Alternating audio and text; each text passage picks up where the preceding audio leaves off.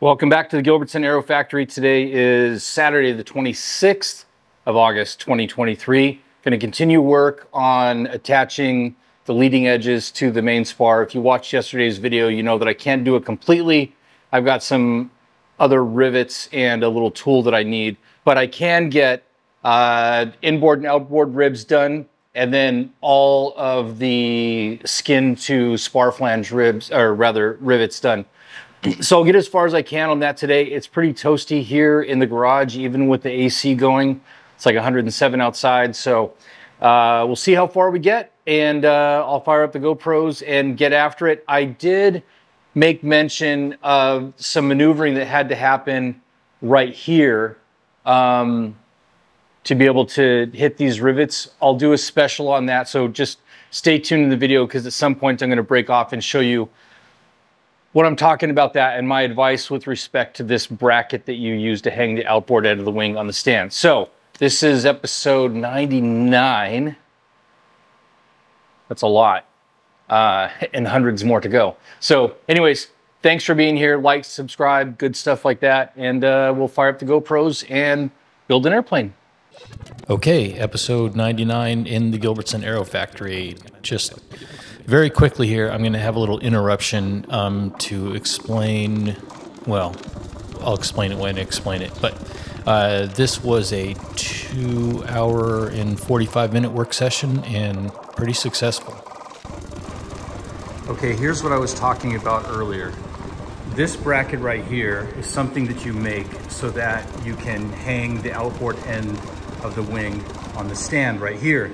You do it by drilling a couple of, I think, 7/16 holes through the web of this spar up here. Got a piece of angle, and then you run those through to bolt it on.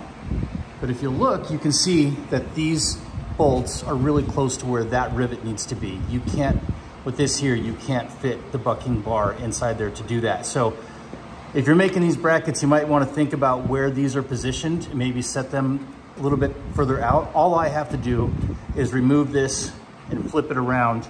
Because this thing is supported at both ends, if I take one out completely to work on that rivet, it doesn't want to twist out. It still stays flat. I was worried that if I took a bolt out that the wing would want to rotate and pivot on the other point. It doesn't, because it's being held square up there. But save yourself some headache and have these things out of the way to begin with. So there you go. Hopefully somebody will find that useful. Okay, so I'm not sure I'm crazy about this split screen thing that I did. First off, I have two GoPro cameras. I have a GoPro 10 and I have a GoPro 7. The GoPro 7 overheated like 30 minutes into this business right here. So I lost it for about a half an hour, started it back up. It worked for the rest of the session. I still had to try to sync them up. The idea, I thought, would be if I could frame the two cameras up so that they would only really be framed up for a half screen so we could split it. I don't know. You guys saw that I did the long versions, the full unedited or unsped up versions of it. I thought this would be a better look at that. We'll see. Anywho, what I've been doing here is the very outboard rib, you're actually going rib, spar, rib. So it's the only spot on this whole wing where you're doing that, where you have a rib going through the spar, going into another rib, and it's a little bit of work to get those rivets lined up, and then, well, you saw me do it on the other end, you saw me doing it here, fishing that big 3X rivet gun inside the leading edge skin, and then you're completely blind on this one. You know, the left wing has it has an access plate in that bay right there, so you can reach straight in from the side, but this one doesn't. So you're carefully kind of feeling around to make sure that that rivet set is completely over the rivet that you're driving, and then reaching up with a bucking bar from underneath. And short version is great success.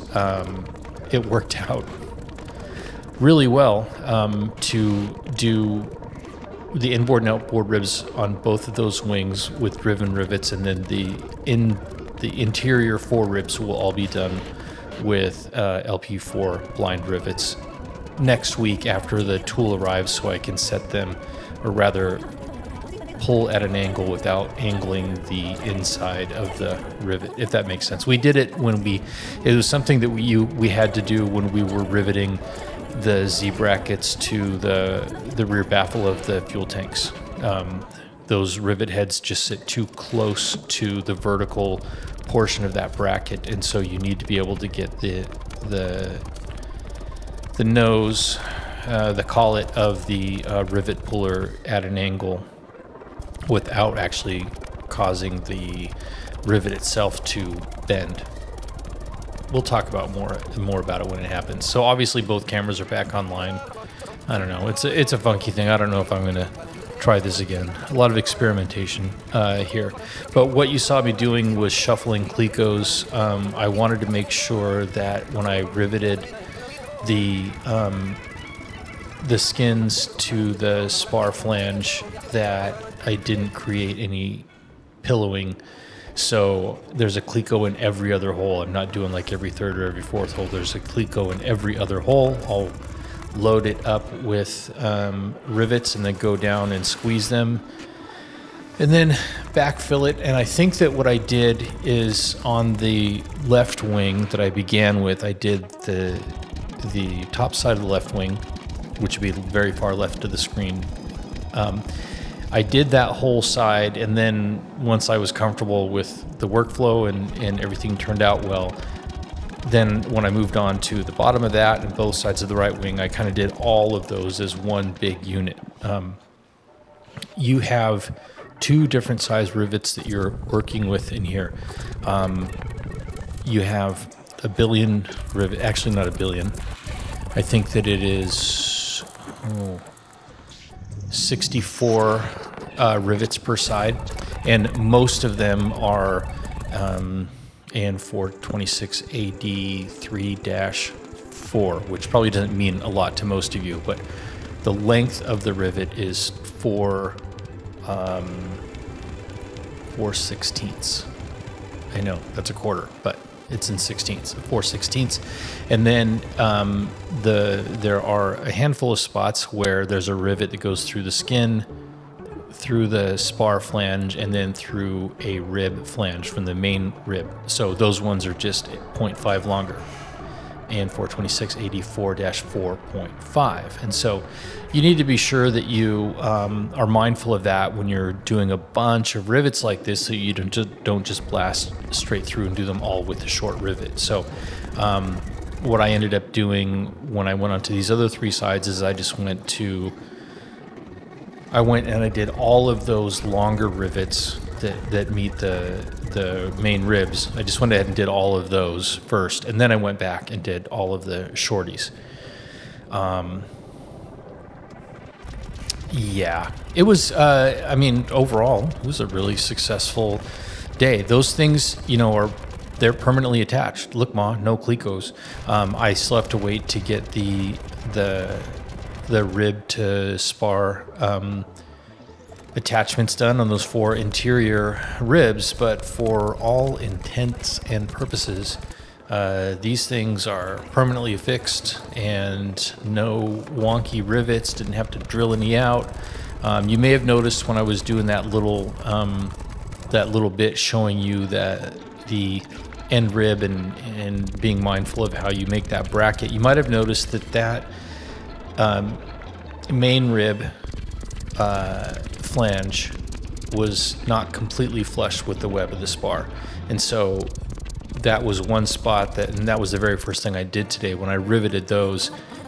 If you saw closely, you would see that I was working inside there using a trigger clamp to keep that squeezed flat while I did the riveting. So there's a little bit of back and forth getting that done. But anyways, yeah, it worked out great. I'm really happy about it. So while I wait for those other longer blind rivets to show up, and for the little angle, wedge, corner tool, whatever you want to call it, it's kind of tricky to find. But if you're looking for it, I think I put a link. I'll put a link to it in the description if it's not already there.